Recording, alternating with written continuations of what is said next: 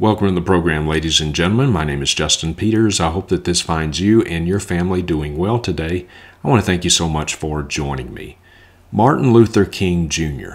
All of us should be very grateful for the needed and overdue societal changes that God in His providence used Martin Luther King Jr. to help bring about and enact in this country, the United States of America. But was he a Christian? He was a preacher, but was he truly a Christian? So a few weeks ago, John MacArthur was doing a live Q&A session at his church, Grace Community Church, and a question was asked him about T4G and the Gospel Coalition. And John MacArthur answered that question, and he talked about, he kind of lamented the fact that TGC hosted the MLK 50 conference back in 2018, which lauded Martin Luther King Jr. as a Christian, a true believer. But John MacArthur said that Martin Luther King Jr. was not a Christian at all, and that caused quite a firestorm on social media. Articles were written rebuking John MacArthur for that, and I want us to look at one of the more prominent articles that was written by a man named Justin Giboney at Christianity Today. And so we're going to look at the article, but we're also going to look at Martin Luther King Jr. We're going to look at his theology, his beliefs, and we're also going to talk about some of the personal integrity and character issues related to Martin Luther King Jr. Now, to help me in this discussion, I have employed the aid of two good friends of mine, Virgil Walker and Darryl Harrison, both of whom have done enormous amounts of research into Martin Luther King Jr., and so they are going to help us in this discussion. So without any further delay, here's my interview with Virgil Walker and Darryl Harrison as we talk about Martin Luther King Jr. and consider the question, was he a Christian? Well, Darryl, Virgil, brothers, good to see y'all. It is a joy to have you on my YouTube channel. And folks, Darryl and Virgil and I have been friends for the last number of years. We've spoken at a number of the same conferences together, and I've come to really treasure and value their friendship, and we're very much like-minded and brothers from another mother, as they would say. So, brothers, welcome to my channel. Thank y'all so much for coming on. Thanks for having us, man. Justin, thanks, man. Glad to be with you. Yeah, my honor, my honor. So, brothers, just give us a brief little bio sketch of each of you, and like who you are, what your titles are, what you do, and maybe even talk about the Just Thinking podcast, anything like that. So, I guess we'll go in alphabetical order. Darryl, you first. Yeah, so Justin, first of all, man, thanks for having us on. We love you, man. We love you. Just want to say that to everybody who's watching, how much we love you, man, and your work uh, on behalf of Christ and His kingdom. So thank you, brother, for having us on again. So yeah, Darryl Harrison, co-host of the Just Thinking podcast, along with my partner in crime here, Virgil Walker. So current role right now, I'm on the pastoral staff at Redeemer Bible Church here in Gilbert, Arizona. So been on pastoral staff here since January of 2024, so about 3 months. Prior to that, spent the previous 5 years on staff at Grace to You, which is the media ministry of Dr. John MacArthur. Just want to say hello to all my friends and my dear friends back in Southern California at Grace Church and at Grace to You. So I'm originally from Atlanta, which is where Virgil is based out of now, Metro Atlanta. So originally from Atlanta, married, my wife Melissa. We have three adult children, Yasmin, Colin, and Naomi. They all reside back in Georgia, which is where all of our family is. And yeah, that's about it. I'll turn it over to Virgil now. Glad to be with you, Justin. It's a joy as always, man. I am Virgil Walker. Again, half of the dynamic duo of the Just Thinking podcast. I am the vice president of ministry relations here at G3 Ministries. I provide executive oversight for all of our conferences, workshops, overseas tours, and the like. And I get the opportunity to engage in ministry relationships, partnerships, and donor relations. And so love what I get to do here. It's a joy to do that. I'm married to Miss Tomika. Walker, and that captures a smile on Darryl's face because, like most who have had a chance to engage my dear bride, you definitely experienced Tamika. She's an experience. She's a joy to be around, and She is. those who know her know exactly what I mean. We got three kiddos. Two of them are back in Omaha, Nebraska. In fact, today, actually, Justin, as we're recording this on March the 12th, is actually my daughter's birthday. And Hmm. so excited for her. She just turned 25. She's there in Omaha with my firstborn son, Princeton, and then a son who came with us here to on the trek from Omaha to this new role here at G3 here in Douglasville, Georgia. His name is Price, and he's still with us there.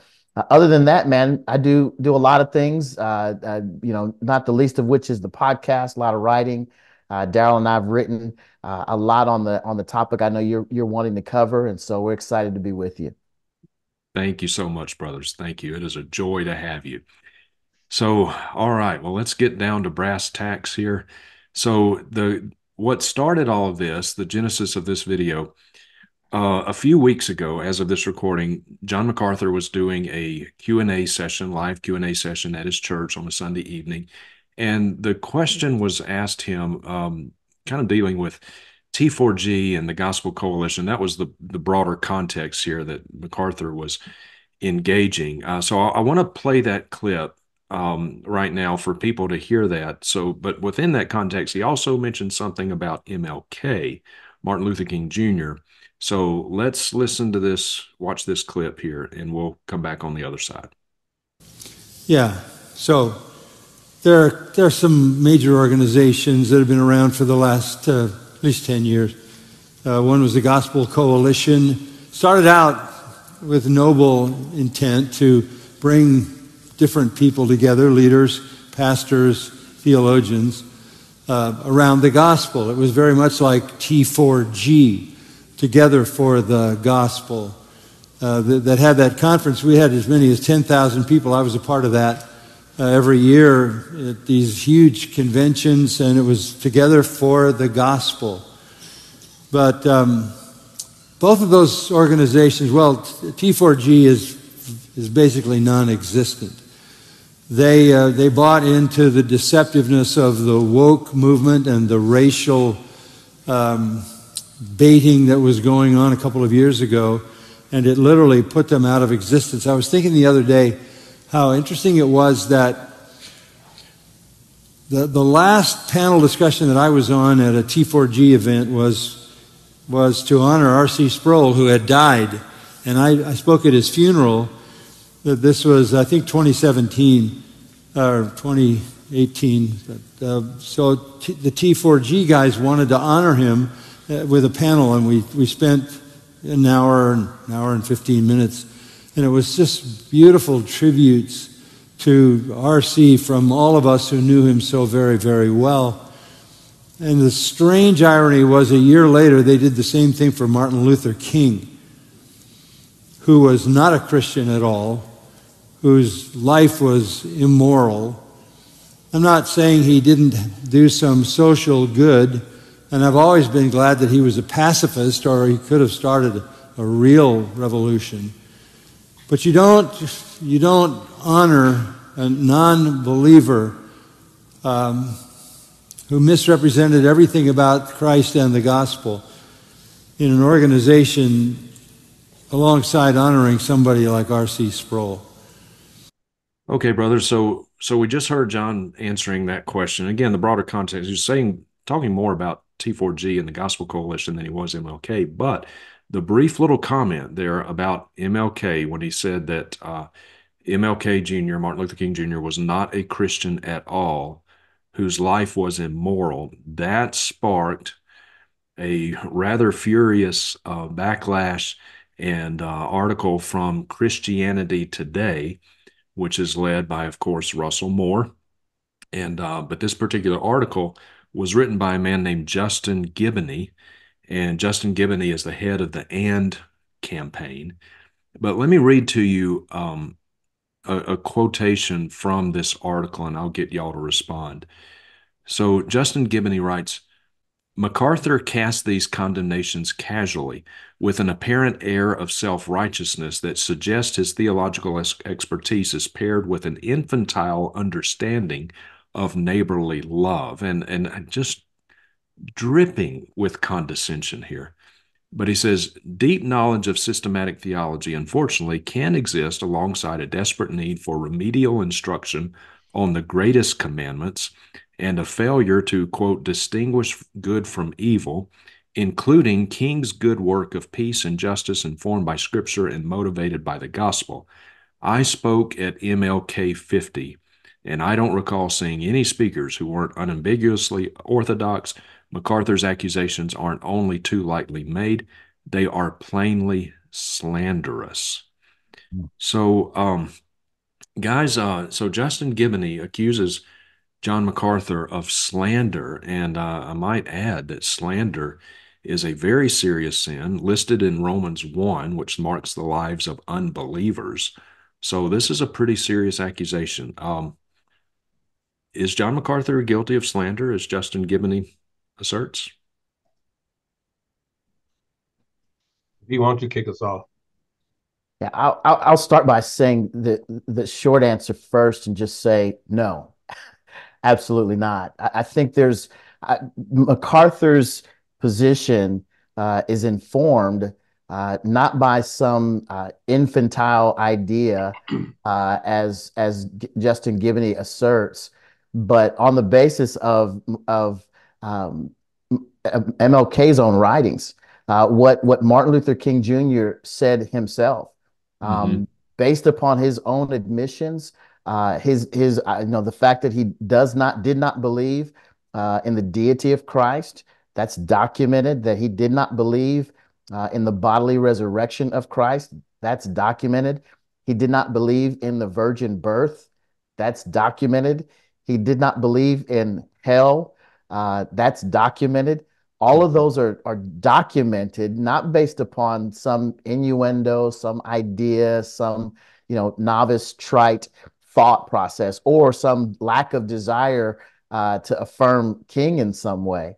Those are King's words that anyone can read for themselves. I've written about it and added links so that people can see what King actually said about these things. And so slander, by no means. Giboney may have said, he's in error, but to lay the charge of slander is absolutely beyond the pale. Furthermore, if you go back to what Giboney asserts, I don't know who's editing Christianity Today, but let's just start with the fact that anytime you can get away, even in an opinion piece, by using words like an infantile understanding, I think of all the things that you would say about MacArthur, the last thing that you would ever say about him is that he had an infantile understanding of the subject matter that he would engage in from the pulpit. You may disagree with that, but the fact that an editor allowed that kind of language into the piece speaks volumes about the agenda that is there, not only with Giboney but also with Christianity Today. I'll finally land the plane here and simply say, Giboney says that the need for remedial instruction on the greatest commandment and a failure to distinguish good from evil, including King's good work of peace and justice informed by the Scriptures and motivated by the gospel. I think perhaps Giboney's ears were clogged at the point at which if he would have paid attention, even in the short clip, I did hear MacArthur confirm or affirm that there were some great civil rights things that King did, and he attributed those good things to him, but also laid the charge on the basis of King's own theology that he was not a Christian. And so that whole section, and that's just one section. We could go line by line through this piece and absolutely shred it to pieces. At the end of the day, his own language kind of lets us know that he has an agenda. When you write infantile understanding, when you talk about someone who needs remedial instruction, of all the things that you might say about MacArthur, those two things would not be a part of any sentence or paragraph that you would write related to him. Right. I mean, it's like Justin Giboney just couldn't even veil the disdain that he has for John MacArthur, which I found absolutely appalling. But Darryl, help us here, brother. What are your thoughts on this? Yeah. Just to add to what you and Virgil have already said, I think Giboney's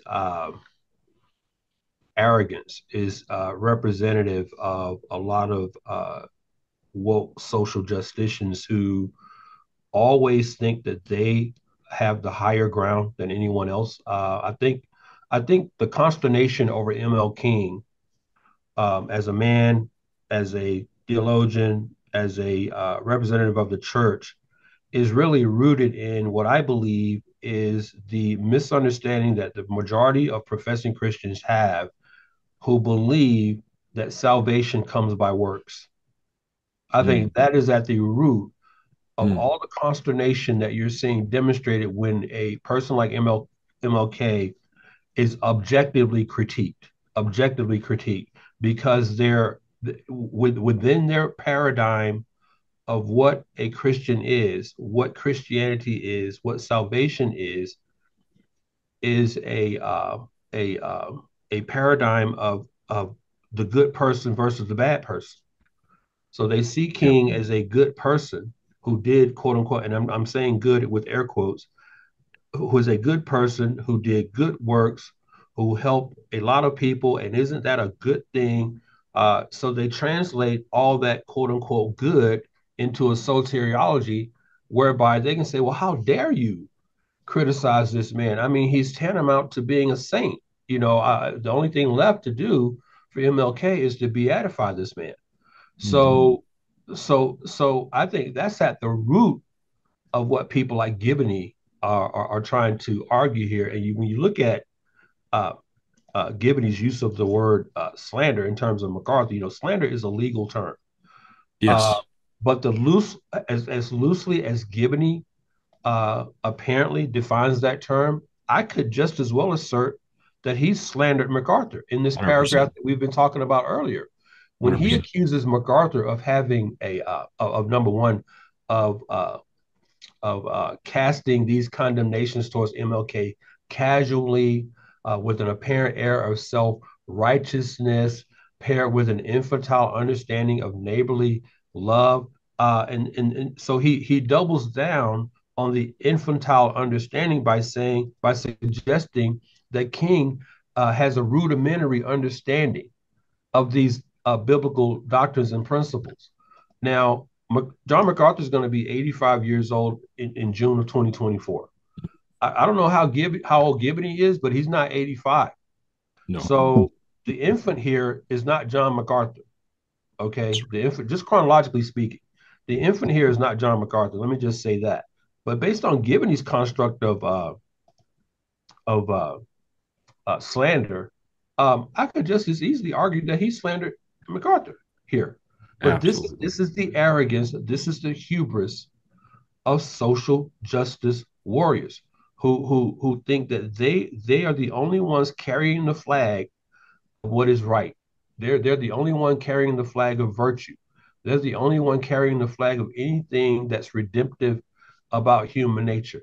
And what I've found when it comes to MLK, it's always an emotional reaction to objective criticism by people who pretty much see this man as some type of Moses figure that has yet to lead us out of yet another promised land. So they cannot tolerate even a modicum of objective critique. And when I say objective, I mean by sources that are outside of my own opinion of the man. Right. This is where Virgil and I come in, because we have written extensively on MLK, citing sources outside of ourselves. Yes. To establish and support our argument that MLK was not a Christian in the biblical definition of the word. He was not even a preacher in the biblical definition of the word. He wasn't a pastor in the biblical definition of the word. Mm-hmm. Anyone can stand up and be a good orator in a pulpit, and King was that. He was probably one of the most brilliantly gifted communicators of the 20th century, Yep. if not all of human history. So, but that doesn't make you a pastor. That doesn't make you a preacher. That makes you a good speaker. That makes Right. you an orator. That may make you eloquent. Okay, but that doesn't make you theologically correct. So Right.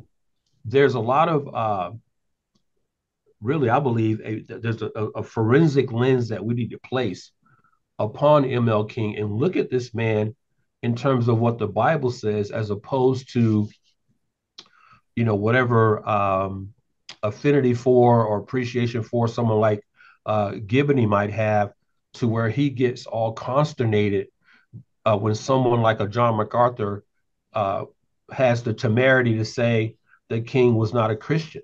I would challenge him to look at King more objectively than he does now. Yes. Well said, brother. Well said. Speaking of looking at King objectively, y'all have both written extensively on King. You've done one or more podcasts on King, multiple, I believe. So, Virgil, you said a moment ago that King denied many of the fundamental tenets of historical Christianity. Can y'all flesh those out for us? So when we say that Martin Luther King was not a Christian, what was his theological framework? What did he affirm? What did he deny? Yeah, well, he denied the deity of Christ. He wrote in a paper during his time in seminary. And I'll quote from the paper. It's in the article is you could find it at g3min.org. It's titled "Truth Behind MLK's Social Gospel," the truth behind MLK's social gospel. But this is King writing on the humanity and the divinity of Christ. He writes this, quote, "The orthodox attempt to explain the divinity of Jesus in terms of an inherent metaphysical substance within him seems to me quite inadequate. To say that Christ is divine in any ontological sense is actually harmful and detrimental, so that the orthodox view of the divinity of Christ, in my mind, is readily denied," end quote.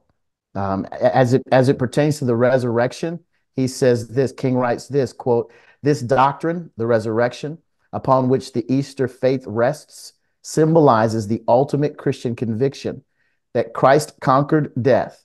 From a literary, historical, and philosophical point of view, this doctrine raises many questions. In fact, the external evidence for the authenticity of this doctrine is found wanting," end quote. Right there, if we just stop there, he denies the deity of Christ. Yep. He denies the bodily resurrection of Christ. We can stop there and say the person who holds those positions is not a Christ follower, is not a Christian.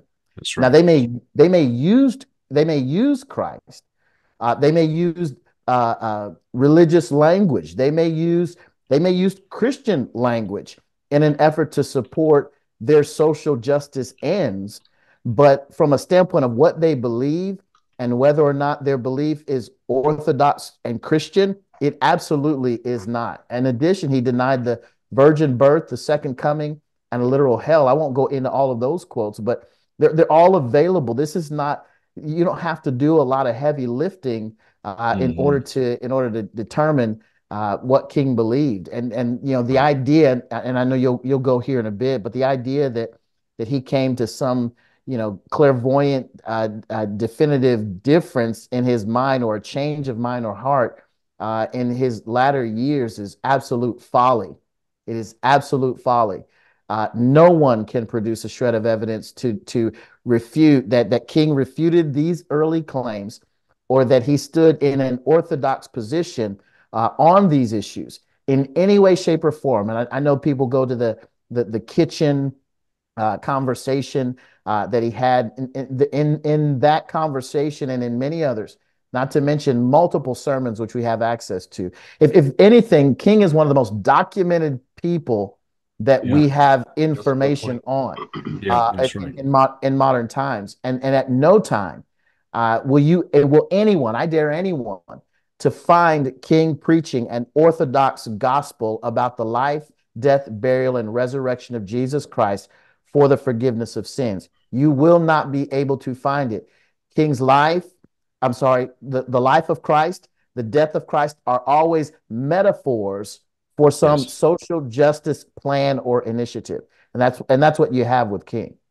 That's right. That's right. Darryl, I want to, and Virgil, this was not a one-off, right? That you mentioned this was, you quoted from his paper in seminary. So what year would that have been roughly, if you know that off the top of your head? We're To talking the 50s. I can pull it up and tell you here in 50s, just a second. Yeah. early 50s probably, but Yep. It was 1950. The paper was written, 1950. 1950. All right.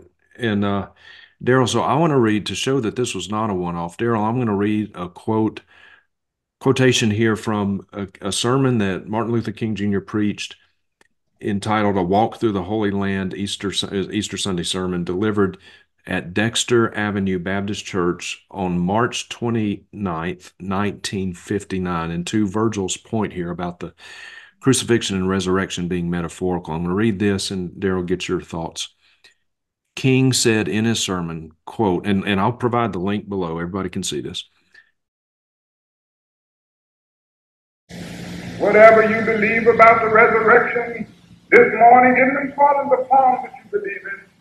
That is the important thing. The fact of the resurrection is something that nobody can refute. That is the important thing. Some people the disciples felt that it was a physical resurrection, that the physical body got up.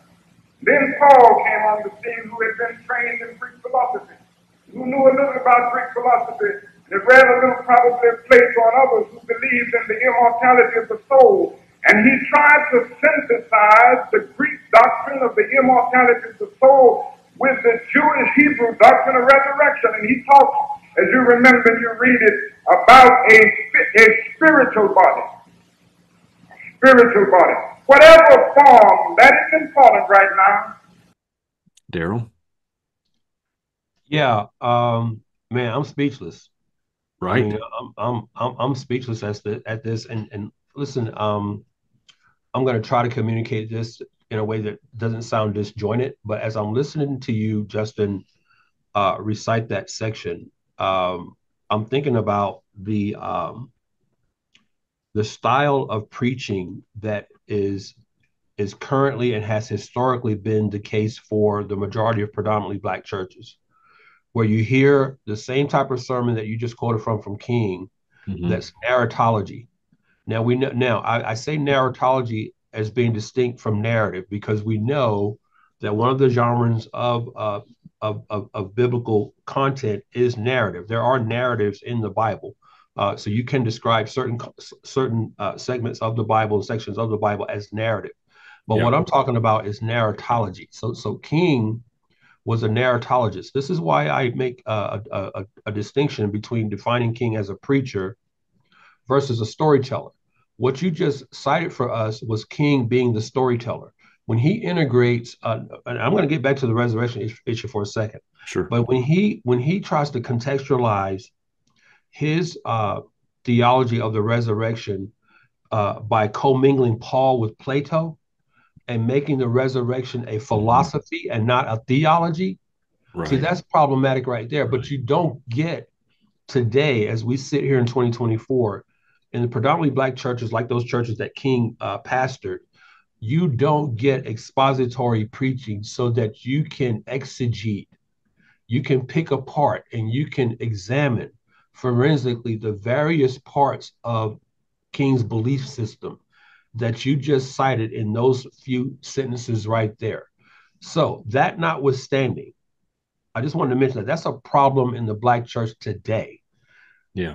You got people in the pulpit who are telling stories. They're not preaching, and let alone are they not preaching, they're not preaching expositorily. So that's a fundamental problem right there. So I think we need to start right there.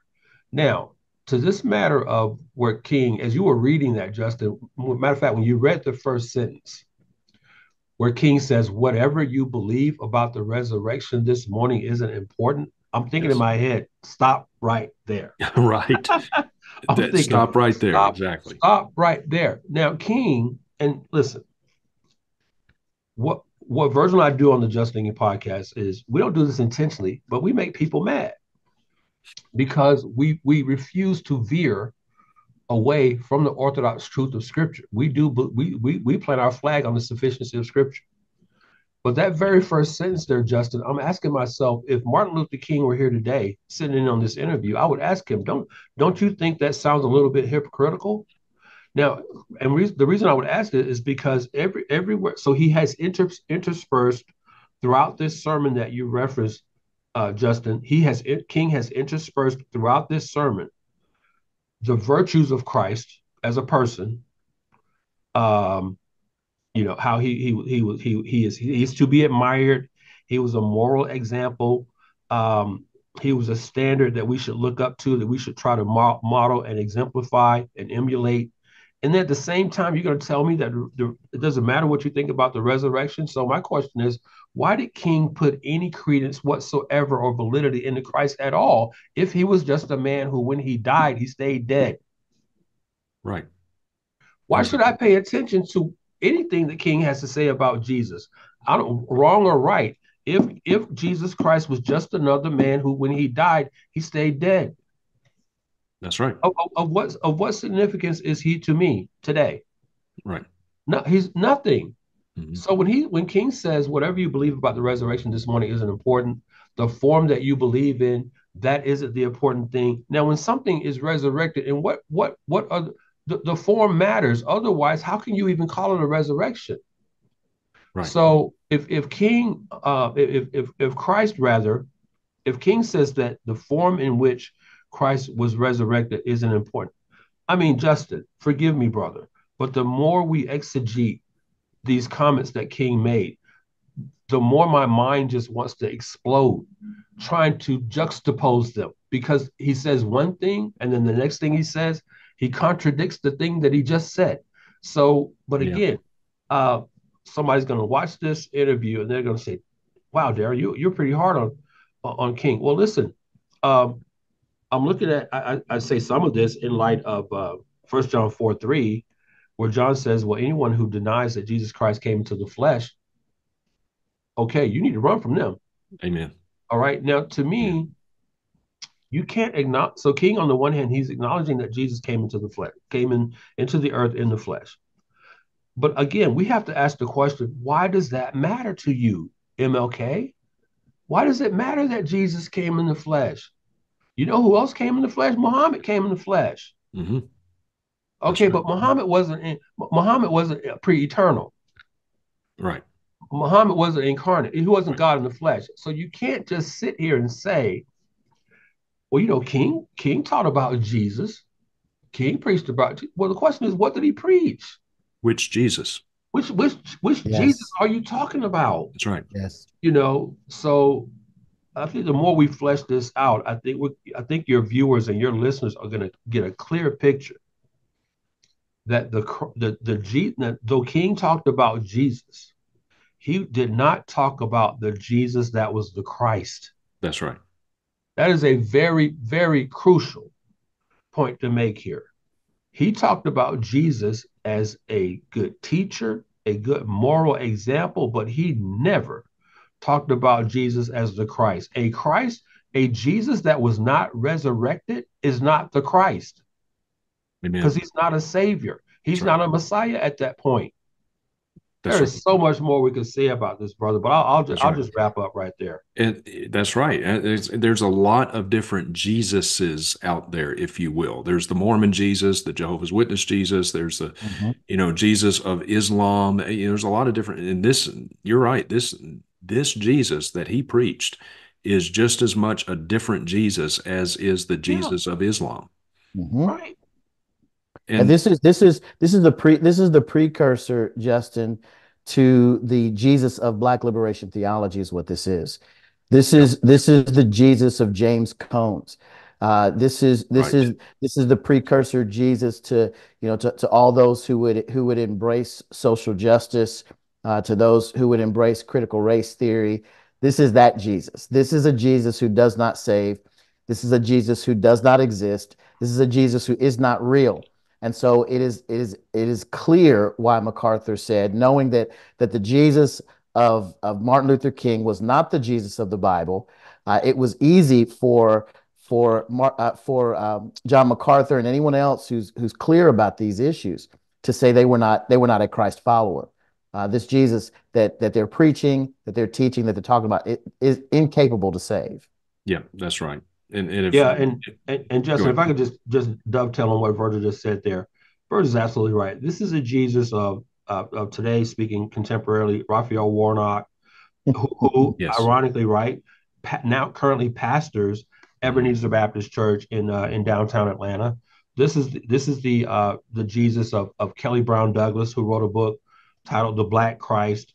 No, Virgil's exactly right. So they in Black liberation theology, you rob Jesus of so many of his incommunicable attributes as God in the flesh, as the second person of the Trinity. You have to strip him of those things and reduce him down to a rebel, a revolutionary. So you take him out of of his role as redeemer of all sinners, and then you strip him of that divinity, and then you make him like I like to say, you take his divinity off, you put on humanity, and then that's all that he wears. He only wears his humanity, so that he's a revolutionary, he's a rebel, but he is never a redeemer. And he, in Black liberation theology, he can't be a redeemer, because in Black liberation theology, salvation from your sins is not the salvation that they're trying to achieve.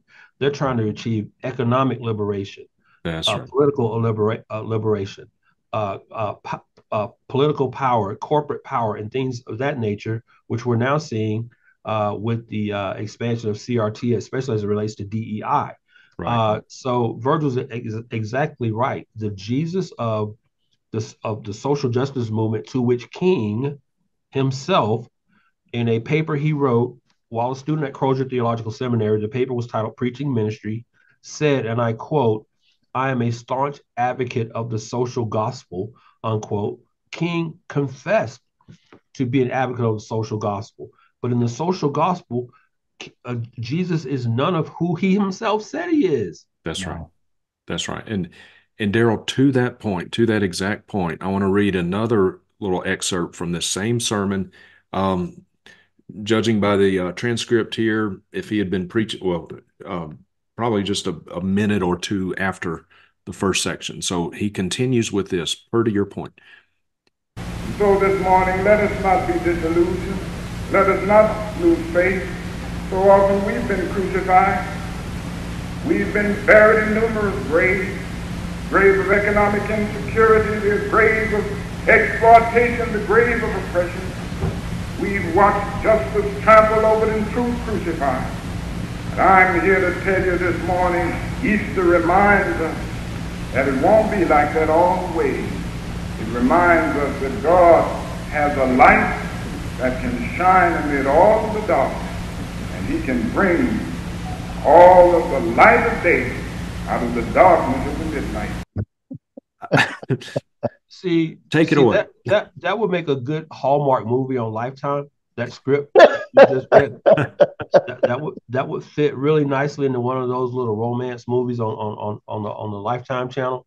Yeah. But that's not theology. That's not biblical theology. What you just read there. I mean, again, so what you have in that section there that you just read, Justin, is you've got eisegesis going on, you've got narratology going on, you got a little homiletical stylization going on there.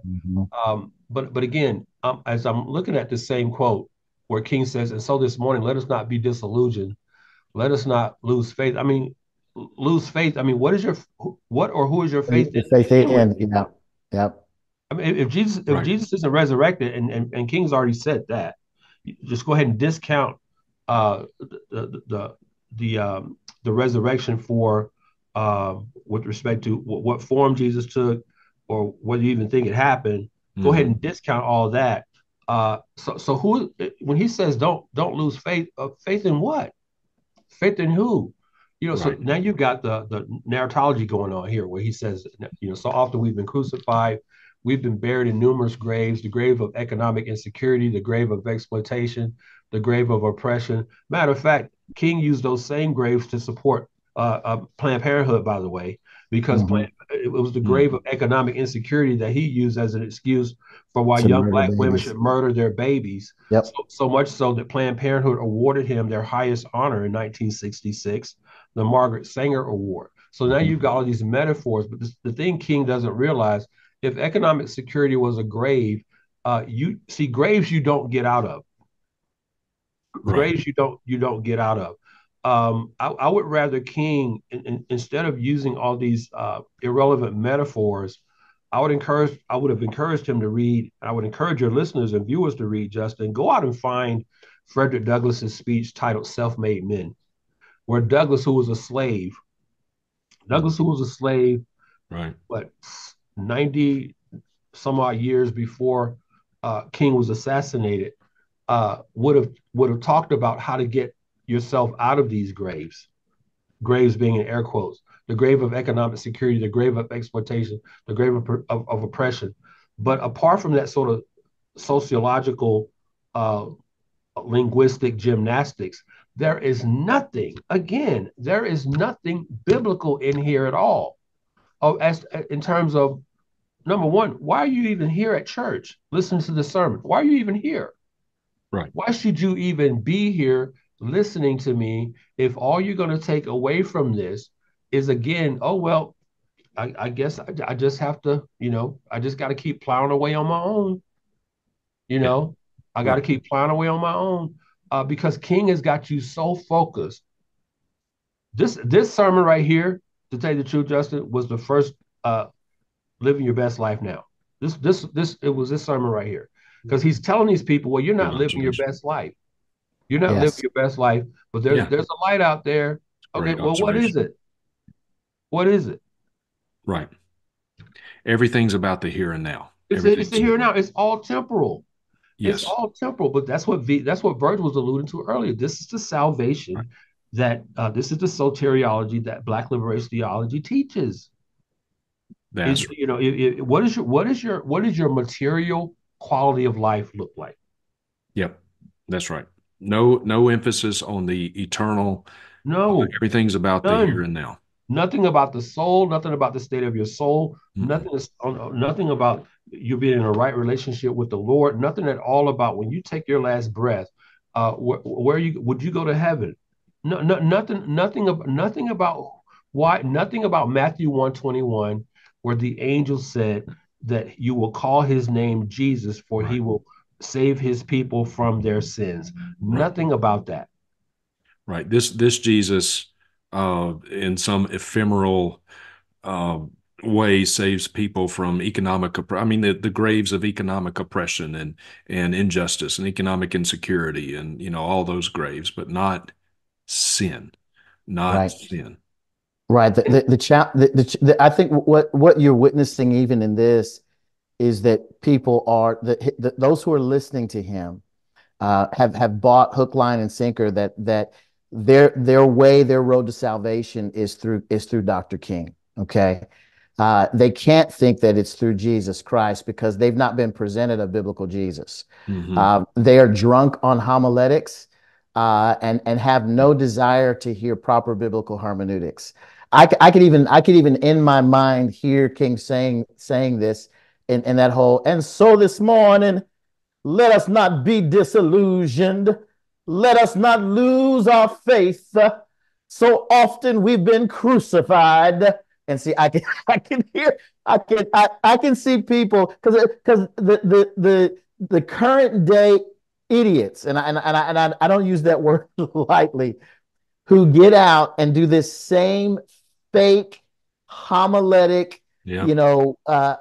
it's cosplay is what Yeah. it is. It's 1960s cosplay today that a lot of these leaders engage in an effort to sound like King, with the hope that their words can move the masses in the same way that King's did.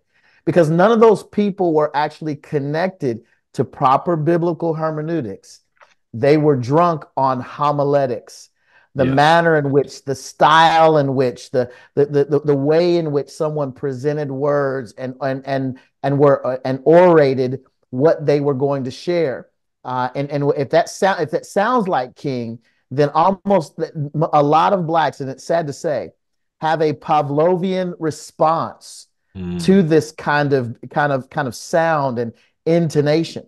And so they begin to follow. But again, going back to Justin Giboney, I think his response was Pavlovian as well. That, because if you think about the 2.5 minute stretch of interview that you shared with us, I'd say less than 30 seconds of it actually mentioned King. Right? Less than 30 seconds of it. Right. And a sentence that he objected to required him grabbing his laptop and writing a 1,000-word article that gets published with someone very foolish who did not do a good job editing his work and exposing their own agenda and allowed it to get published. No good editor would allow language like the let's remember now who's running CT. I know. Let's remember. So there's that. There is that. So the Jesus that did not bodily come out of the tomb is, if Jesus has not been raised, we are still dead in our sins, right? Absolutely. So listen, if Jesus hasn't been raised, we've got nothing. We've got nothing. Nothing. And Justin, really, when you break it down to its most fundamental elements, the reason we're on this interview right now is because Jesus has been raised from the dead. Absolutely. And the reason, what I mean by that is that the truth matters here. We're not just talking about, really, when you look at it from the standpoint of biblical apologetics. The conversation we're having around Dr. Martin Luther King Jr. matters, not necessarily because, not in the grand scheme of things, it doesn't matter what King believed with respect to simply criticizing King and critiquing King.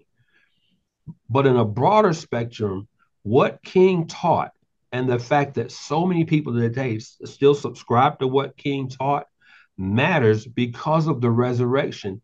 King taught another gospel as it relates to the resurrection. Now, there are other examples of him teaching a different gospel as well. But to your point, Justin, when you cite that text of scripture that you just did, if Christ is not raised from the dead, Paul says we are to be pitied even among others who believe false religions. We're even to be pitied more than them. So the resurrection matters. What King taught about the resurrection matters, not because of King, but because the resurrection matters. So for him to say that you can believe whatever you want about the resurrection, I mean, that's ridiculous. That's absurd. That's right. And I do want to say one last thing about the CT article by Justin Giboney. Giboney in that article says this. I'm quoting Giboney. He says, the details of King's theological journey have never been the principal concern of his detractors, unquote. Now, I want to counter that by saying, to the extent that Virgil and I have written so extensively about King, in our writings, all we've done is to critique his theology. That's all we've ever done. We have never written a single syllable about King's personal life or anything outside of his theological beliefs. Every single word we've ever written, every single word we've ever spoken, in critiquing Dr. King has literally only been to critique his theology. So Giboney is wrong on that point. One of the things, Darryl, that I get pushback. When I did this article this year and kind of tightened up some older writings you've read the stuff I've written. I send stuff to you for you to edit. You know, Yep. you send Yep. stuff to me for me to look Right. at. You know, we're both checking each other's work, and we have editors in our own perspective areas of you know, where we work and such, who look at our stuff for its factual content, its theological acumen, all of those things. And so any article that you see we've put up, it's gone through a pretty intense grid before it's actually posted or goes up. That With that said, more times than not, the challenge that we get back, or the pushback that we get, is always, well, you didn't talk about, you know, Whitfield or Edwards and their slavery, or you didn't talk about, you know, this, and my response to that is this, and I'm sure Darryl, I can almost imagine what Darryl's going to say, but I'll let him say that. My thing on that is this. I'm not even looking at if Edwards or Whitfield had some errant theology, some unorthodox belief that they were positing as Christian. I'd have the same visceral response that needs to be addressed, and say, okay, Whitfield got this wrong theologically, or you know, or Edwards got this wrong theologically. I'm not. We can talk about the you know, the issue of slavery, or what have you. Right now, I'm simply dealing with a theological matter, and neither of those men are in error theologically speaking, right? So that's the first thing. The second thing is, simply because I critique King does not require me to critique any other person of any other ethnic hue. That is not a requirement. I can look at the man who said what he said or did what he did on the merit of their own words and their own writing, examine that against the backdrop of Scripture. There's not some biblical requirement. You did a black guy, you know what's next? You got to do a white guy. If someone give me book, chapter, verse where that's found, you know, I'm happy to take a look at that. But the reality is, at the end of the day, you can critique King in his own, you know, on his own basis, based upon theology, and that be it. Finally, I shared this in a response that I gave to someone. You know, I think if Edwards or Whitfield had a day that the entire country stopped what they were doing for the purpose of acknowledging their holiday, and there were some moral issues that needed to be addressed, I think it's fair game, right? I think it'd be fair game. I'd have the same level of intensity to examine their lives. At the end of the day, there's no requirement here, and all anyone is doing when they bring up those kinds of charges or claims is exposing their own ethnic idolatry, is what they're doing. They're exposing the fact that they have an idol, that idol is melanin, and that they are bowing the knee to that idol. Yeah, and so no one of a certain level of melanin is able to be critiqued because they get a pass because of the fact that they're black. That's kind of how that ends up working. And you know, V, whenever I hear somebody they go that whole but whataboutism route, that whole whataboutism route. They want to talk about Edwards, they want to talk about Whitfield. I'm like, no, let's not talk about them. Let's talk about the slave owners in your line of family. Let's talk about your ancestors who were slaves, because I guarantee you had some. Yeah. I guarantee you have some. So now let's not talk about Edwards and Whitfield and the fact that they own slaves. Well, let's talk about the people in your own ancestry who own slaves. Maybe in my own ancestry who own slaves, who I know for a fact own slaves. Let's just bring that home. Let's not go back 200 years. Say that again. Bring it home to today. You have some people in your lineage back there that share your same melanin level who own slaves? Who own slaves? Yes, I do. Absolutely. I can name you one. Anderson Jewell.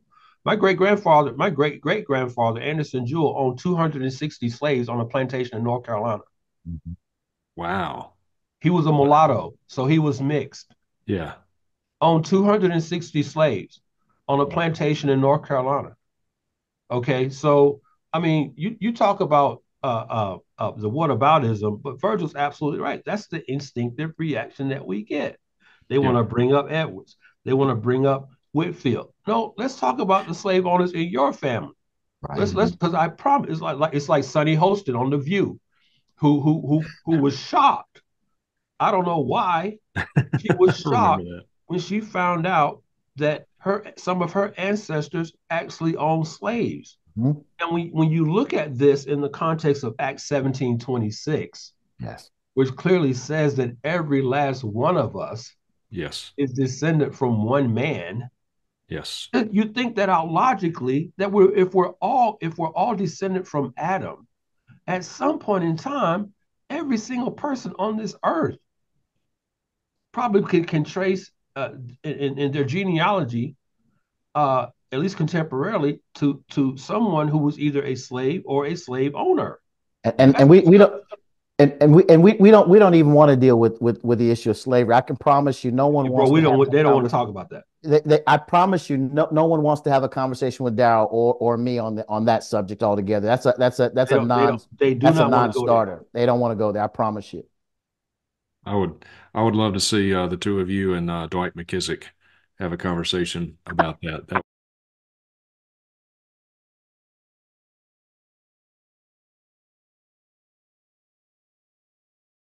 So, brothers, let's go back to Giboney's article here, because he makes, and Virgil, you touched on it a little bit, but I want to flesh it out a little bit more. He says, MacArthur may take issue with some of King's early theological work, which did question Christian doctrine. However, as Micah Edmondson, himself a pastor and systematic theologian, insightfully explained, quote, King's early seminary papers don't reflect his final, fully formed theology. Not unlike Abraham Kuyper and Dietrich Bonhoeffer, King wrestled with theological liberalism, but later seemed to, quote, shift back toward the faith of his conservative Black Baptist upbringing. So, you have to acknowledge that King clearly wrote against the basic elements of the gospel. So to kind of rescue King amongst, at least for theologically conservative evangelicals, whatever that means, to rescue him from himself, they've got to say that he returned to a more orthodox, conservative, biblical stance and understanding of Christianity. Is that true? Well, I'll start here. Where's the evidence? Like every statement that I made in my article, I backed with a link directly to an original source. So everything I stated in the way of a charge, in the way of a statement, something I posited, an idea, I connected the dots back to an original source. You can posit a whole bunch of ideas. You could make claims all you want, but it's attached to nothing. If all they have is the kitchen conversation, that is vacuous. There is no there. There's no repudiation of previous doctrines regarding the deity of Christ, regarding the resurrection of Christ. There's no gospel. There's no proclamation. There's no advance of the gospel proclamation to say, oh, he now believes in a biblical gospel that he's presenting in this instance. What King is doing is what he's always done. He's borrowed biblical language when it suits him. He's put that before people that he knows wants to hear it.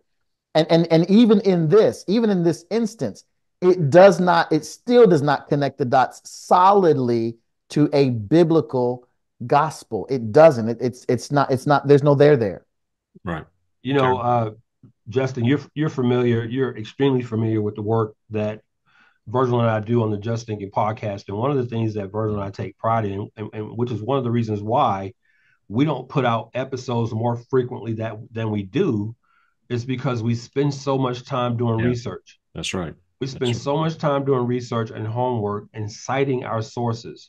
If your viewers were to see the notes from an average episode of the Just Thinking podcast, you would probably see close to 30 pages of single space notes with close to 40 to 50 citations, 40 to 50 footnotes. Right. We take accuracy very seriously on the Just Thinking podcast. We don't cut corners. We don't take shortcuts. So when I look at what Mr. Giboney said here towards the end of his article in Christianity Today, where he cites Micah Edmondson, and then he says that Micah Edmondson insightfully explained and that word explained is hyperlinked to a Twitter post. Uh-huh. I found it interesting that Gibney didn't say, he said, as Mika Edmondson insightfully explained. He didn't say, as Mika Edmondson insightfully documented. He didn't say that. Right. He didn't link to a documentation that that supports or endorses or affirms his suggestion, and I use that word lightly, that King changed his theology in his later years. There is nothing that documents that. Right. That King changed his Christology, his theology, or his soteriology. There's nothing there. Darryl, I've gotta interrupt you Go here, ahead, V. and here's why. You've written for a number of publications, brother, in journals, in different periodicals. You've written blog articles, everything from a journal, which is something very very in depth, theologically dense, to a blog article, and even in the lightest form blog article, the places that you and I both have submitted our articles to would never let you or I get away with making a statement like that, attaching it to some random tweet, No. and acting as if that was documentation for the purpose of making our case. They wouldn't do that. An Never. editor would look at that, laugh, and go, "You need to go find an original source and come back." Now, had they used the tweet to say this person said this, that's one thing. That's one thing. But if they're trying to make a case and are using this tweet to make a case, it's not documented proof of anything at all. And no good editor, again, I apologize for the interruption. No good editor, No. I have to make this point. No good editor would allow that to happen. No good theologian either. No good systematic theologian either. Who Gibney describes Mika Edmondson as quoting himself. Speaking of Edmondson, Gibney said himself a pastor and systematic theologian. If he's a systematic theologian, intrinsic with the word systematic is preciseness. You want to be precise. You want to be accurate. Because a systematic theologian, being precise, accurate, and thorough is inherent to that label, to that title. Yeah. But linking to a tweet where someone is basically offering an opinion, essentially, with no objective second or third party confirmation of what you're suggesting, that's not documentation. No. That would not stand up in court, as they say. That would not stand up in court. But that's the mindset that Virgil and I have in our preparation on the Just Thinking podcast. We will not get behind those microphones and say anything that we cannot cite or support outside of ourselves. We're not going to do it. Forget a good writer or a good editor. A good systematic theologian would never let someone else say that about them if it can't be asserted in some other secondary or tertiary way. It's just not going to happen. That's right.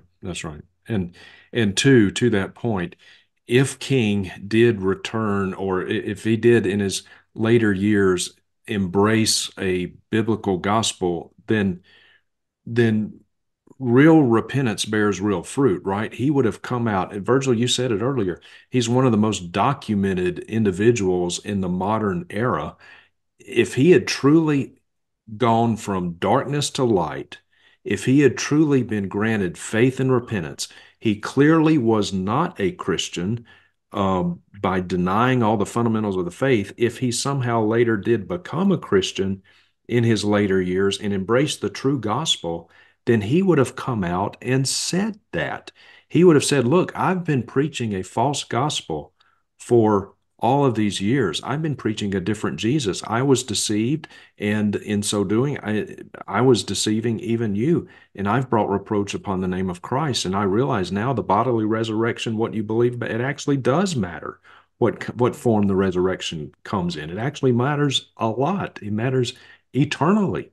And he would have said, I'm now born again. I've been brought to life.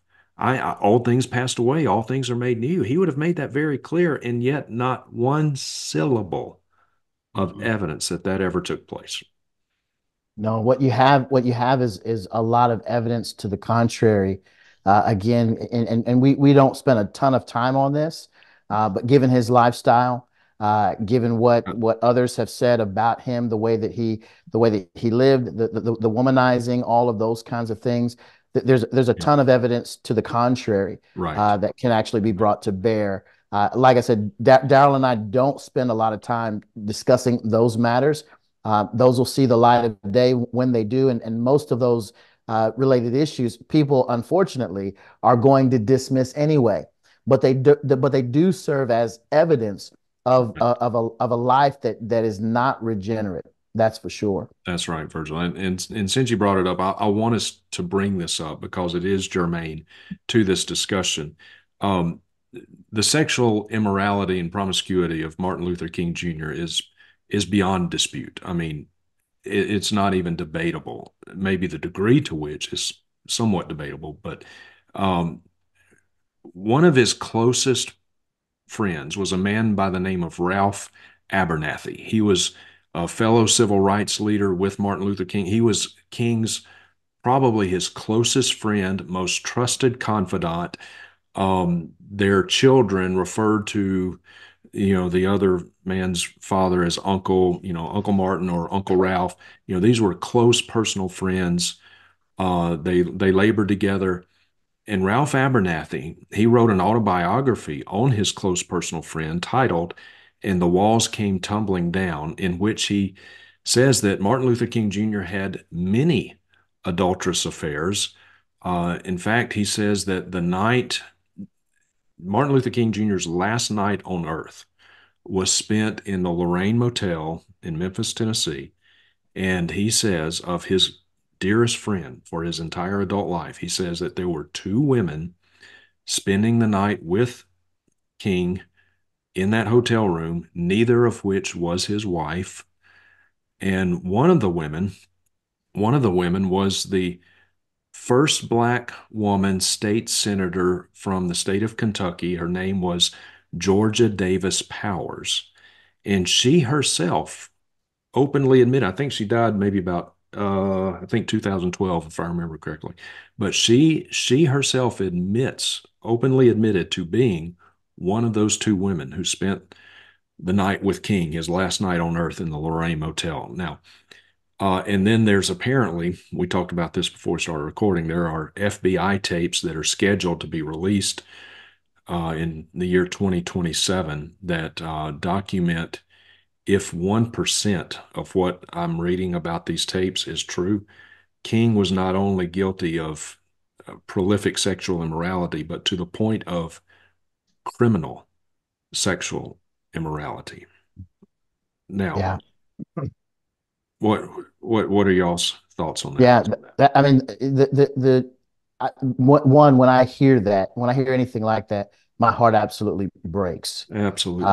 For everyone involved, for King to be engaged in that, for those who were involved, for those who were around him that knew, my heart breaks when I hear that kind of thing. Regardless of who, regardless of the situation or circumstance, absolutely breaks. Secondarily, and sadly, unfortunately, this kind of information is not unknown. It's clear. The challenge is most people, like those who stand with Giboney, ignore it. It's irrelevant. They find it absolutely irrelevant. For them, this is not germane. It's neither germane to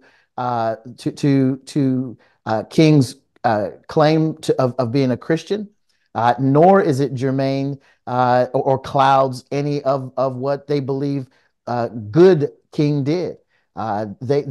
His abuse of Christianity and Christian language and Christian ideas for the purpose of his own of the promotion of his own social agenda. All that is all that matters at the end of the day for the vast majority of these people. So while I think it is important to look at, to examine, most who carry water for king will ignore it. Yeah. Won't, they'll pay little to no attention to it, and believe anyone who brings it up to be racist, or to have some kind of of agenda. Right. Right. Yeah, I would just add to what Virgil just said. I think we haven't talked about this thus far in the conversation, but I think um, notwithstanding the allegations of Martin Luther King's uh, um, faithfulness to his wife, or unfaithfulness to his wife, I should say, um, his um, his lifestyle when he was not in front of the public. One of his closest confidants was an open homosexual, Mhm. Bayard Rustin, Mhm. who the man who organized the March on Washington. He was one of Dr. King's closest confidants. But I think I can't unlike some who want to link to a tweet. Um, I can't sit here and say that I read uh, Dr. Abernathy's book. Uh, Being an Atlanta native, I'm familiar with Ralph David Abernathy. Growing up in Atlanta, you get that, you get all that history. Yeah. Sure. I was a child in school in the 70s, so you get that history of Dr. King, Ebenezer Baptist Church, and the Civil Rights Movement, rather, the March on Washington, and you get all of that. So I'm very familiar with that just from being born and raised in Atlanta. But I want to use this sort of as a metaphor of what Virgil's just talking about, how when it comes to uh, people like Giboney, they like to separate certain things about King and just sort of toss those aside as if they're just totally irrelevant. I'm not a chef. I'm not a baker. Uh, but as I'm listening to Virgil, I'm thinking about how I've never tried this, but I've seen on cooking shows and whatnot, when you can crack an egg and you try to separate the yolk from the egg white. Mm-hmm. That's what Virgil's talking about. What people like Gibney like to do when it comes to King, they try to separate the yolk from the egg white. Yeah. But you can't. It's still all the same egg. Right. It's still all the same egg. You can try to separate the yolk if you want to, and then separate the egg white, but it's still the same egg. Right. And what's really sad here, and I concur with both of you guys. My heart breaks when I listened to you a few minutes ago, just sort of run through that. Justin, I wasn't over here giggling and sneering. I mean, that was Oh, heartbreaking. yeah. Absolutely. But see, here's the thing: when it comes to idols and idolatry, uh, what's ironic is we won't accept, because we're so as congenital sinners, we're so inherently enemies of God that we won't accept God's loving, merciful, graceful boundaries for our lives. We won't live by those, while at the same time, for our idols, though, we'll accept the worst in them, because Yeah. they're our idols, because we don't want our idols and our idolatry of those idols challenged. We don't want them challenged. So Right. we'll accept even the sin, or the alleged sin, of a Martin Luther King if this man uh, is so a part of who I identify myself with, that I can just let all of his, no matter how egregious they are, I can let all of his sins go, no matter how egregious they were, no matter who they hurt, no matter who they harmed, or even if the harm was done to himself. But see, here's the thing, though, and this goes full circle back to my earlier comments about most Christians have a moralistic Christianity. It is not a monergistic Christianity. So they think with King that he had it within himself, if he did change his theology or his Christianity later on, that he would have been empowered in himself to do that. You see, as if some epiphany came upon him, Uh-huh. whereas we know that you only come to the light of the truth if God draws you to it. God has to bring you to it. Salvation is not of yourself. Regeneration is not of yourself. That's right. But people who argue that King came to a different, although we have no documentation of this, that King's theology, his Christology matured in his later years as if he himself would have been able to come to that realization. Well, that's erroneous, but that's those people who think salvation is by works, that man can do enough good works to endear himself to God, whereas to choose salvation, to choose to be saved, and then again to say in and of themselves, oh yeah, I was wrong about that. I was wrong about that. Hey, I read this book and all of a sudden my heart changed. No, that's not how this works. That's right. But they don't want to put the work in. Y'all really need to do more than just read letters from a Birmingham jail. People who get behind King. I've read. You should read his letters from Birmingham jail. Well, have you read his papers that he wrote when he was in seminary? The papers King wrote at Crozier Theological Seminary are the same, represent the same Martin Luther King all the way up to when he was assassinated in 1968. That's right. That's right. And you're exactly right. There's no evidence that he ever embraced a biblical gospel. If he had, he would have done what we've been talking about. He would have made that known. You can't go from being dead in sins to alive in Christ and not tell people about it. But see, King never taught. The thing about King never taught. King never had a hamartiology. No, he never had a doctrine of sin. He never doctrine had of sin one. To throw out that's a big doctrine. He never had a doctrine of sin. So he never had a doctrine of sin. So which again, I can't find it. And listen. We studied. Virgil and I have studied King profusely. I can't find a single sermon where he preached on repentance and confession of sin. Not one. Not one. That is not to be missed. Okay, not one. I can't find a single one. Sermon. I can't find a single one. I've studied them for years. I've not been able to find one. Yeah, that's the open and shut case right there. That if he truly embraced a biblical gospel towards the end of his life, he would have made that known.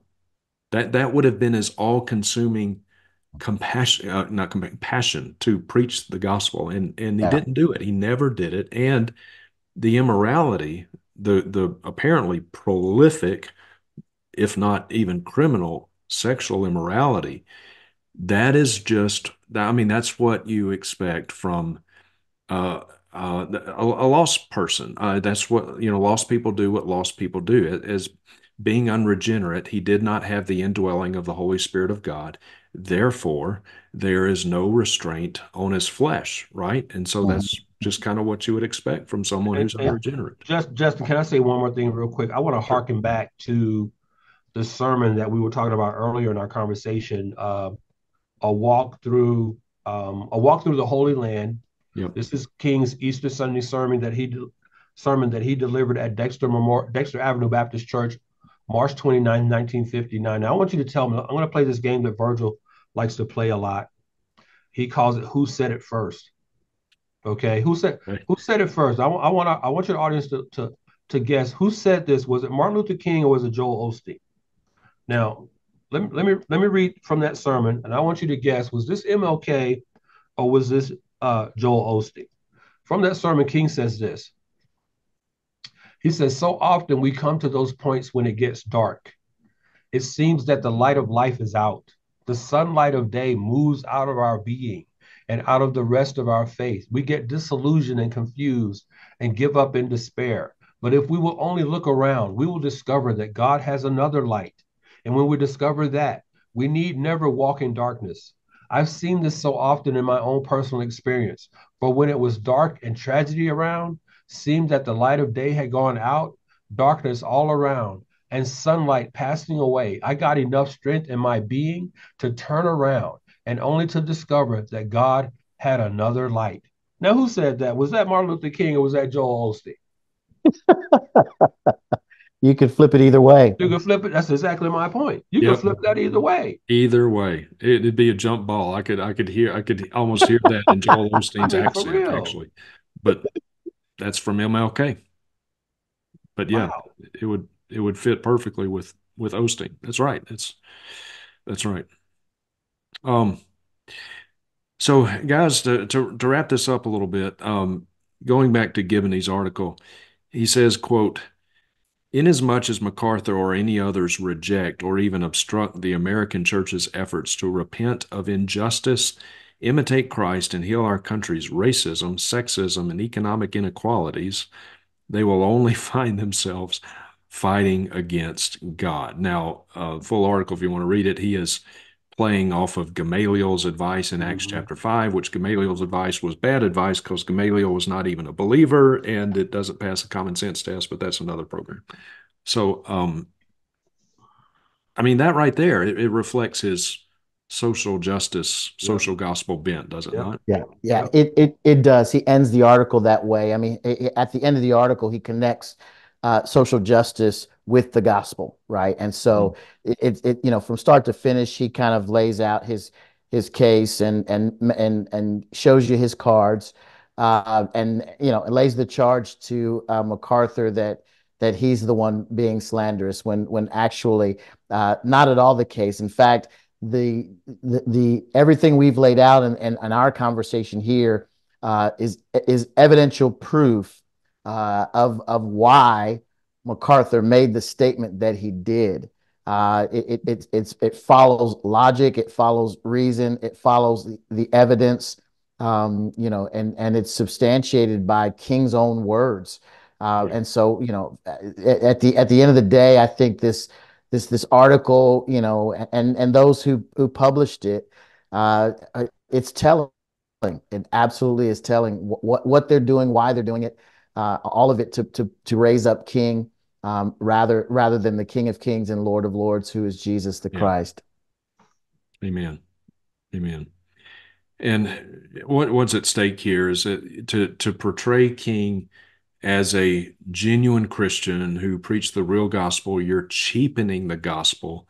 You're preaching to people a different Jesus, a different gospel, and a different gospel does not save. So we're talking about matters of eternity here. Yeah. And I'm so happy to hear you emphasize that, Justin, because listen, souls are at stake. The truth is at stake here. We're not just talking about a man's perspective on who Jesus is. We're not talking about just siloed opinions here.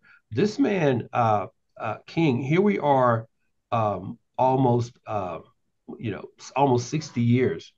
After he was murdered, people are still leveraging his theology to not only develop their own theology, but to also continue to expand on an already false theology, which is liberation theology. That liberation theology still has legs. Liberation theology in the American church, we're going on over 100 years now of this poison penetrating the evangelical church, but it is continuing to do particular damage in churches with predominantly Black congregations, because now a lot of those churches, a lot of the pulpits, especially in urban, large metropolitan areas like Atlanta, where Virgil is, you've got young pastors, young men rather, who many of them, not that you have to be, but many of them not seminary trained. They've got their pulses on a certain bit of the culture with BLM, with the whole George Floyd thing. They buy into DEI. They buy into critical race theory. In other words, they're woke. So they either are put into these pulpits, or they may start their own church, and lead their own congregations down this same heretical path, which is rooted in, speaking of Black liberation theology, is rooted in envy, jealousy, covetousness, hatred, and sinful partiality. I could probably go on. But Black liberation theology, and I studied this at Princeton. This is why I went there, Princeton Theological Seminary, to study the Black liberation theology of James Cone. You have now, starting with Cone, you're probably on your fourth generation within Black communities of people, young people who are swallowing up the poison of Black liberation theology and not realizing that the salvation that James Cone preached is not the salvation of the Bible. It is not the gospel. Souls are at stake here. This is why it matters what Dr. King taught. It's because what he taught in terms of being an unbiblical, false, totally another gospel is going to send people to hell. That's right.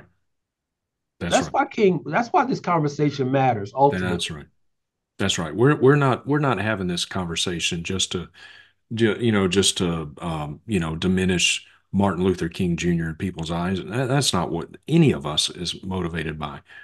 We're motivated by the truth, and we're energized by the real gospel, the true gospel, not a false gospel.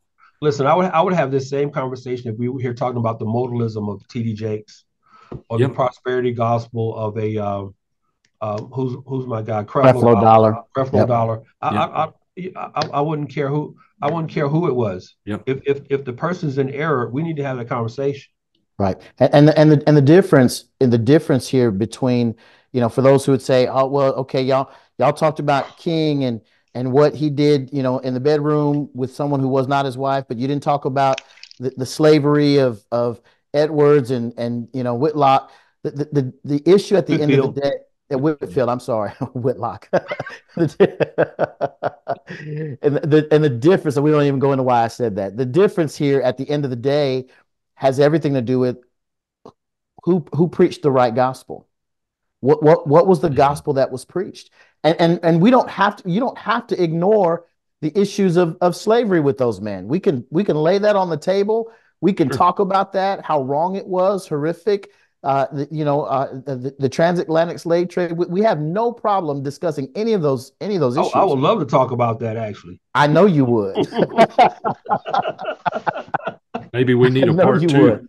Yeah, I know you would. But at the end of the day, we can talk about it. No one's embarrassed by that. We can stand flat-footed, clear-eyed, and talk about those issues and the danger of that and what was sinful about it. We can do all of that. In the same way that we do about King and his issues with women. At the end of the day, what matters is who got the gospel right. What about the gospel? If there's an incorrect proclamation of the gospel, that absolutely needs to be addressed, and we can address it all. We can address it all, absolutely. But at the end of the day, what matters is that which will stand up in eternity. Scripture is clear that it is appointed unto man once to die, and after that the judgment. Was your knee bent? Was your heart transformed, regenerated as a result of hearing the proclamation of a biblical gospel or not? That's the bottom line question. Yeah. See, the thing, and I'll say this, and I'll let this be my last word, Justin. But as I'm listening to Virgil there, I just happened to flip to Romans 5:6, where it says, "For while we were still weak, at the right time Christ died for the ungodly." So when you take a guy like King will acknowledge that Christ died. But if he didn't rise again, if there was no resurrection, then his death is irrelevant too. That's right. His death is totally irrelevant. So I would challenge any of your viewers, any of your listeners to ask themselves, especially even if they're a believer in Christ, if they're a professing believer in Christ, why does Jesus matter to you? If Jesus only matters to you from a standpoint of morality, you don't understand who Jesus was. You got the wrong Jesus. You've got the wrong gospel. It's not enough to acknowledge that Jesus died. Okay. Now, when King says that how you think about the resurrection doesn't matter, and him saying that, inherent within that conversation is an acknowledgement that Jesus died. You can't have a resurrection of anything that doesn't die. So he acknowledges that Jesus died, but you cannot stop there. But that's where he stopped, apparently. Yep. That's where he stopped. If the resurrection and even the form in which Jesus was resurrected doesn't matter, then that means his death doesn't matter. So we have to be clear on this. This is a holistic thing. It's not just one piece. We're talking about an entire biblical theology of the gospel. And if you don't get that, like Virgil said, if you don't get the gospel right, I just don't know what else to say. So I would challenge even your viewers here to ask, who is, hey, it's the ultimate question, right, of mankind. Who do you say Jesus is? Right. Who do you say Jesus is? Is your Jesus the Jesus of Martin Luther King Jr., or is your Jesus the Jesus of Paul in Romans 5? That's right. That's right. Can't be both. That's right. Can't be both. Can't be both. Well, brothers, I just want to conclude. We probably will have a lot of people watching who have imbibed to one degree or another the social justice gospel. So I want to give folks the true gospel, just a clear, succinct, what is the gospel, and either one of you, whoever wants to do Well, that. that's I gotta hand that out to my guy Virgil, because he does an Yeah. amazing job at Virgil, this. give us the Yeah, gospel, brother. absolutely. The gospel, the good news of Jesus Christ is his life, death, burial, and resurrection for the forgiveness of sin. The fact that God the Father in eternity past knew that we would be sinful, that we would fall into sin, and as a result, laid out a plan before the foundation of the world that he would send his one and only Son in the form of human flesh, born of a virgin, to live the perfect life that none of us could live. He lived a perfect life for his entirety in thought, in word, in deed, never, ever sinning. And as a result of this perfect life that he gave of himself by dying upon a cross, and rising from the dead, confirming that the substitutionary death was received by the Father, and that those of us who would repent of our sin and place our faith in Him would indeed experience and have eternal life. And those who would repent, and again bow the knee to the pride, bow the knee to their desire to win some temporal a goal or opportunity, or some economic goal, rung on the ladder. If they would let go of that and recognize their sinfulness before a holy God, repent of that sin and place their full faith in Christ, again, they would inherit the free gift of God, which is eternal life through Jesus Christ. Amen and amen. Brothers, thank you so much for your time today. Thank you for helping us think through these issues. Thank you for your ministries. Thank you for your personal standpoint. Thank you for your friendships. I treasure you, both of you men, very much so. Justin, we're gonna be together in April, right? Yes, we are. That's right. April, in Jackson, Mississippi. So, yeah, I'm looking forward to the Bible Belt Conference. Oh Yeah. yeah, that's right. I forgot about that. Yeah, Virgil, you're I- going to be I'll, there let- too, I'll, right? I'll actually be there too. I'll be there Yep. too. Hey, all Yeah, all right. three of us. I'm looking forward to that. I'm looking Yeah. forward to that. So I'll put a link to that too, but below in the Is that description. how they say it down there, Justin? Jackson? Yes, I've heard people say it. Not normally. No, it's not the typical pronunciation. That's a bit of an exaggeration. So I'm originally from Vicksburg, which was about 45 miles due west of Jackson, but Yeah, man, very, very extremely historic city, Vicksburg, it was, with yeah, the it Civil is, War yeah. and everything. Yeah, so yeah, Yep, yeah, yep, very familiar with that area. yep, that's right. Yep. Yeah, a lot of history there. A lot of history Yep. there. So all right. Well, brothers, where can people, I want to point people your direction. So where can people find out more about it? You don't just do the Just Thinking podcast, link down below, but you've also written some books. So how can people find out more about you and your resources and avail themselves to Yeah, those? you could check us out on, you can get us on Amazon. We've got Just Thinking About the State, which was published with Founders Press, as is Just Thinking About Ethnicity. And Yep. then we've got here at G3 Press, um, what is it? Yeah, that's it right behind you, man. Why are you afraid? That's right. The book right behind. Written so many books you can't even remember them all. We read so many books we can't keep. The book's right behind me. Why are you afraid? And yeah, in fact, I mean, you can order any of these on Amazon or go to g3men.org or go to Founders Founders.org. Press. Yeah, and any one of those founders.org. You can order the books there and have those in front of you and as well. So. Yeah, download the Just Thinking podcast wherever you listen to podcasts on your favorite mobile device, or you can listen online at justthinking.me, justthinking.me.